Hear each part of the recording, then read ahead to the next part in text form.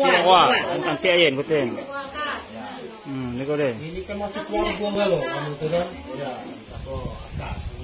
cium tangan ya, cium tangan. Nah, ya, cium tangan. Di tengah, Tihang. Iya, orang tua gitu. Iya.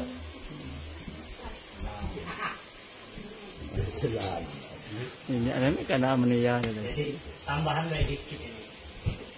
Assalamualaikum warahmatullahi wabarakatuh. Waalaikumsalam. Yang kami hormati Agus Tihang dan perangkatnya. Dan kami hormati juga Babinsa, Bhabinkamtibmas dan orang tua dari murid kita atau anak kita ini. Istilahnya masuk itu tuh budaknya masih belum labil. Jadi pesan aku nggak banyak itu untuk waktu juga jelasnya bahwa galak-galak ngecek HP muda itu yang pertama. Yang kedua galak ya tahu. Jadi apabila dia ada video tuh jangan dibuat TikTok atau dibuat apa. Karena apa? Dampaknya sangat luas.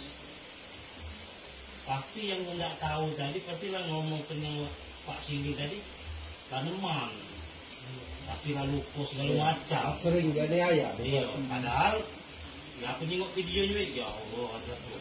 Tapi kan istilahnya kan kita ini tadi, jadi yang budak-budak ini deh, walaupun katanya tadi akas cuma itu, kan kita tahu deh akas cak manuwong kan, itu yang sehat lari. Iya, lari, nggak usah diagoin. Jangan kamu agoin. Kamu deketi segala macam misalnya. Kamu agoin dong. Kata-katoin, tambah aja. Benar tidak ada masalah dong. Kami ngobrol tak biasa ya. Sering ketemu dengan mamang. Kalau lewat depan polsek, dini, tidak apa-apa tidak. Tapi kalau kamu uyoi, aku baik. Kamu yang sehat baik. Di uyuk itu pastilah marah-marah. Apalagi di TikTok. Di TikTok ini jam 10 malam ditelepon bahwa inilah sudah booming. Akhirnya kami sebagai keamanan di sini pihak polsek kalau bisa diselesaikan. Akhirnya dipanggil Pak Babinsa, Pak Bhabinkamtibmas di sini. Karena untuk kamu juga.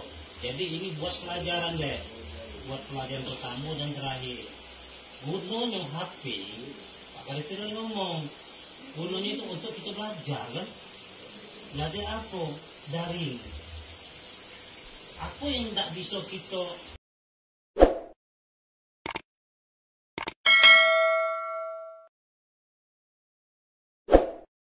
Jangan lupa subscribe ya.